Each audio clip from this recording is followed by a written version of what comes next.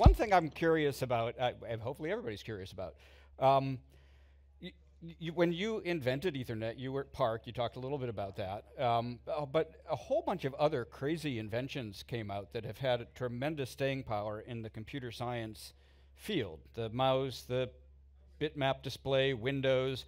Can you just help us understand a little bit what was so magical about that place at that moment in time that there was that much innovation? Because I mean, and this isn't to, I mean, Ethernet's amazing, but it seems like it was amazing by itself, but also part of an incredible whole. Well, it's a complicated question that's been asked many times. So one of the keys was a guy named Bob Taylor, who was recruited to start the computer science lab at Xerox Research. He, by the way, is an alumnus of the University of Texas, where I'm a professor. And but anyway, Bob had been at ARPA and funding the entire computer science community worldwide, basically. And he knew exactly who to recruit to staff his computer science lab. So there was that. It was the human resource angle that Bob Taylor got so right. Present company accepted. And then then we had the nearness to Stanford. So Xerox Research was basically a laboratory of Stanford University. All of us, not all of us, but most of us were Stanford professors at the same time that we were employees of Xerox. So the idea of a juxtaposition with a academic research lab, in particular a good one, was a very healthy input. And then there was the semiconductor industry, which was growing. You may know that Shockley had formed Shockley Semiconductor, and Intel had been founded, and Gordon Moore had come up with Moore's Law. And then they invented the 1103 dynamic RAM, which was the core enabling technology of the Alto. So all of that. Oh, and then there was the weather. Of course, Palo Alto weather. Why, thank you. So next question. When we did Android, we were being acquired by Google. Google said, "Well, how big do you think this can be?" And at back then, the Motorola Razr was the most successful mobile phone. It had sold 50 million.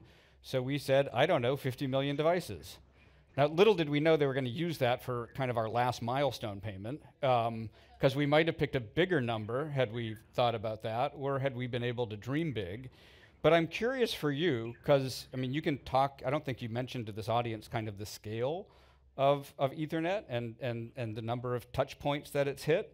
But in all honesty, did you think it was going to get that big, have that kind of 50-year plus staying power? Just curious. Well, that revealed itself in stages, but at the beginning, certainly not. At the beginning, we were at Xerox Research basically building our own tools for having fun. And we built a laser printer. I wrote the operating system and the network protocols for the ears. We called it the ears printer. Ears, the E in ears standing for Ethernet. Anyway, we learned to print a page per second there with 500 dots per inch. And everybody wanted to print on it, so we built an Ethernet to kind of do that. I left Xerox in '79, and there was some notion that it could become a standard, but standards don't get to be that big. So I guess we didn't really anticipate the breakout, but the breakout occurred during the '80s. We learned how to sell Ethernet around IBM, around AT&T, sell around them. Sales took off in the mid '80s. We went public in '84. Cisco was founded in '84. So the scale began to reveal itself there. The first Ethernet card I ever sold, I sold for $5,000. And then I watched the price go from, our company drove it from 5,000 down to zero over a 20-year period. And that contributed a lot to the scale that Ethernet achieved.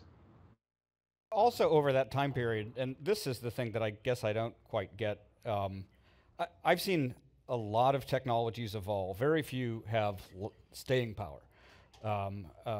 People might say, well, the mobile phone network has evolved from analog to digital to TDMA to CDMA, like completely different topologies, networking protocols, and now going from, and all the way to packet as it is in the latest instance.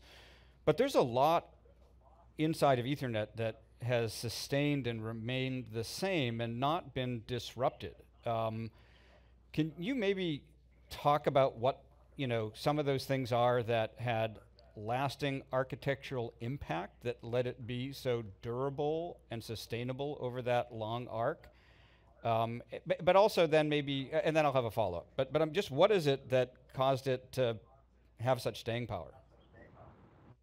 I'm going to reveal a deep, dark marketing secret now. The way it goes is this: whenever a new technology is developed to supplant Ethernet, the marketing people have a meeting and they decide to call it Ethernet. So that over the years, Ethernet has persisted by just incorporating successive waves of technology under the rubric. Now, what's constant is not technical so much as it is a business model. So Ethernet used to be a trademark. That's enduring, but it doesn't stand for, as I made it in my previous remarks, it doesn't stand for Aloha or Manchester or Gerald or anything like that. Here are some of the things that Ethernet does stand for: open standards, internet native, build it and come, meaning advanced capacity even when there were no requirements. Fierce competition among the makers, and that's a partial consequence of the open standards. And de jure standards, not de facto standards, but using standards bodies to make standards. Those are the enduring parts of the Ethernet model, not any of the, there is a back off. We put back off as a congestion fighter in the first Ethernet, and it turns out it's still in Ethernet, even though there's no more congestion to speak of. But backoff is now also in TCP/IP, and it's also in what's that wireless Wi-Fi? Yeah, that's what it's called. Wi-Fi used to be called wireless Ethernet. I hasten to remind you that it's called Wi-Fi now. But anyway, it also has backoff. So backoff would be actually one I can think of technicality that persisted over the years. But other than that, I think it's the model that I just summarized rather than any technical glitch. Yeah, I think you're being a little modest because the basic packet architecture, but actually backoff was one of the things I was thinking about because I've heard you talk about that in the past. And just for those in the audience, it seems simple today, but back then it didn't, right? Things start to get congested on the highway. You want to try and go faster, zip in, and get through. Back when Bob was building Ethernet, if you started to have collisions because a lot of stuff started to happen on the network, people didn't know how to properly handle that, and it wasn't that intuitive. But Bob, you said you did math to figure this out? Yeah. Yeah, it's a trivial proof. In fact, it just involves calculus. But you can show that when things get congested, the smart thing is not to try harder. The smart thing is to back off. And in other words, you optimize throughput by backing off rather than by trying extra hard. And yeah, I did some math on that. It got me a PhD from Harvard University after a long battle. Yeah, I try and tell my son that when he's banging his head against a wall trying to study a little bit too hard. Sometimes you just need to back off a little bit.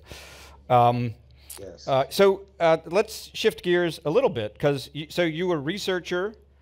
You then saw the potential for Ethernet, so you became a CEO, very successful CEO, very successful company. You been a VC. As I understand it, you got a new job this past year. You're a researcher at MIT now.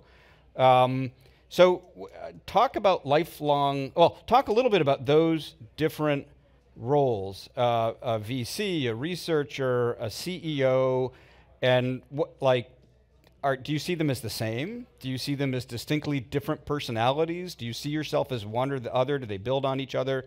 Just curious how you think about those roles.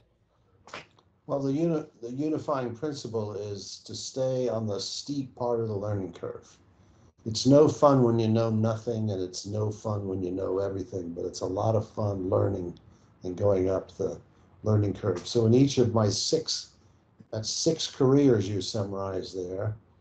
Uh, in, the goal in transitioning, and I've just recently transitioned, has been to get back on the steep part of the learning curve because that's so much fun. And when you're doing that, how do you look in the rear view mirror to your past roles to help you in the current one? I mean, I'm fascinated by this you as a lifelong learner, and I have been for a while as I've watched you, because it's not a skill everyone can do. A lot of people get comfortable in what they're doing, become expert in what they're doing, and want to keep doing that. But I think there's a kind of youthful curiosity that I see in you with that principle of a lifelong learner. Where did that come from? I'm not sure exactly, but one of my um, lessons or techniques is I know how to be a has-been. So if you reach a certain level of success at something and then suddenly you change careers, you become a has-been. He was, he was great at doing back-off algorithms, but now he's trying to run a company. I can't do that.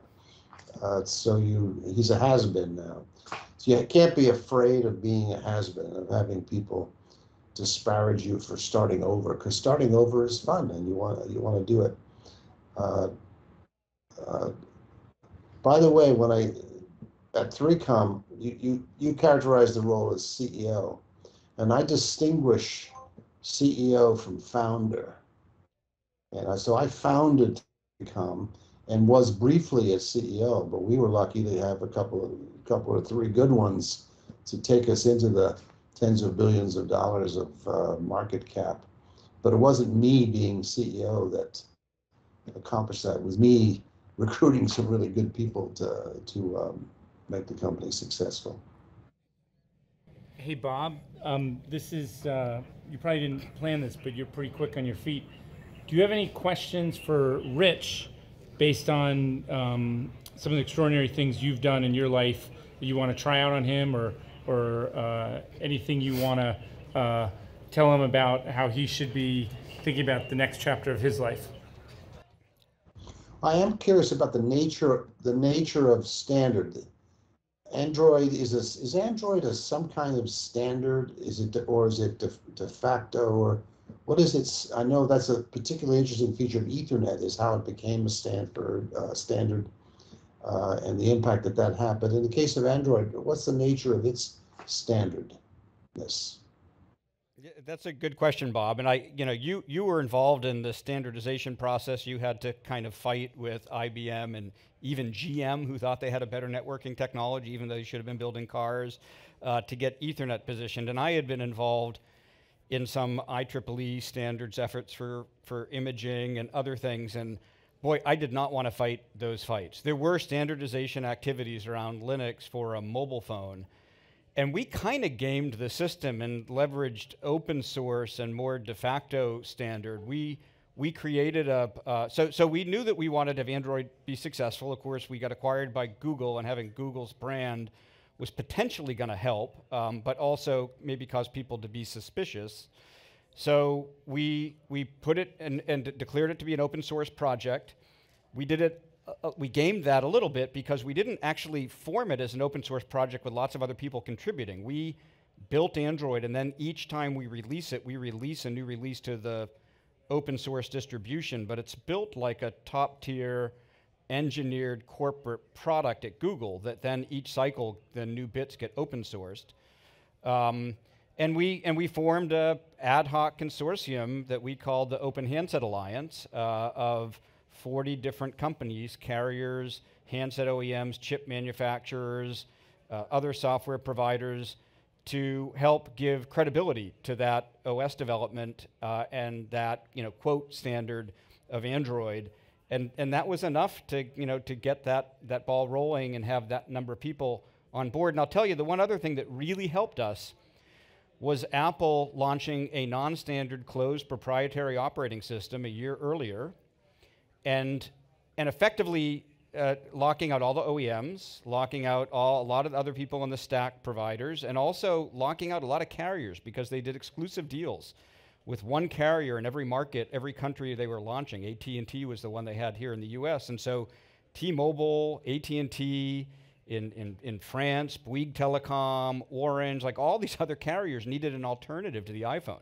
So all of those things just help propel Android and get that ball rolling. And it just was able to adopt enough market share that it didn't need to have any other kind of standardization effort other than that coordination and then some other agreements that Google put in place to help it not get fragmented. Well, you reminded me of in the middle of standardizing Ethernet at 10 megabits per second, the AT&T company approached us at 3Com and asked that we develop an Ethernet transceiver that could run at 14 megabits per second. That way they could have competitive advantage in the Ethernet competition. So we, of course, refused to build a 14 megabit per second transceiver. But then one of our engineers, Ron Crane, may he rest in peace, Ron built a transceiver that you could run at 10 or 14 megabits per second. And so we sold a bunch of those to AT&T. And never did they ever use the 14 megabit per second.